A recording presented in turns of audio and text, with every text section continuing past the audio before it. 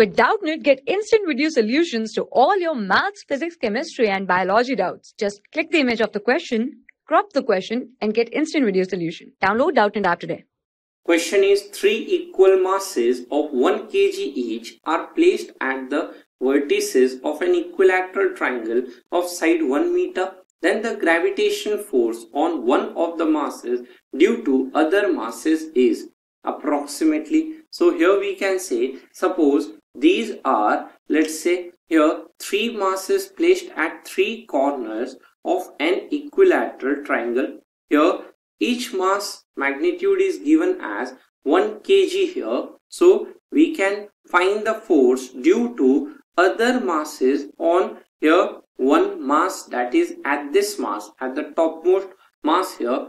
This is an equilateral triangle of side 1 meter, means here this angle will be 60 degree. Now since gravitational force is given by the formula F is equal to G m1 m2 divided by we have here as r square, and it is an attractive force. So here this force will be of the magnitude, we can say here that is, let's say F as here G into m1 and m2 both are same and divided by r square. Now m1 and m2 both are given here as 1 kg and distance between them as 1 meter. So 1 into 1 and divided by 1. Hence this comes as G. So the magnitude of this force is G. In similar manner we can say here this force between, let's say, this m and this m will also be our F, which here is equal to magnitude given as G. Now the resultant of these two forces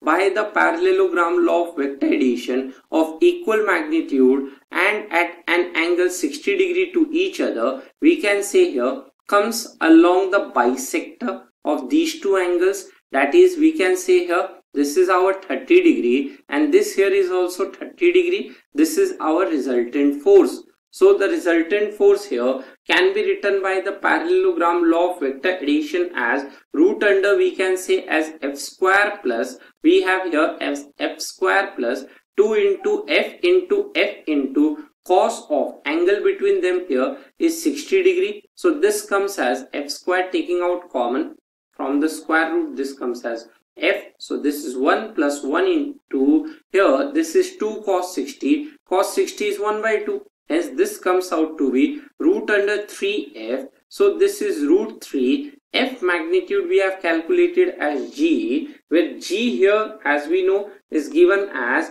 let's say, 6.67 into, we can say, as 10 power minus 11. So we can say this on multiplication comes as 11.5 into 10 power minus 11 Newton. Hence amongst the 4 options we have here option number 3, 11.5 into 10 power minus 11 Newton is the resultant force acting on the topmost mass along, let's say here, downward direction of magnitude 11.5 into 10 power minus 11 Newton. Hence option 3 is the correct answer. So 3 is our answer. For class 6 to 12, IIT JEE and NEET level. Trusted by more than 5 crore students. Download Doubtnut app today.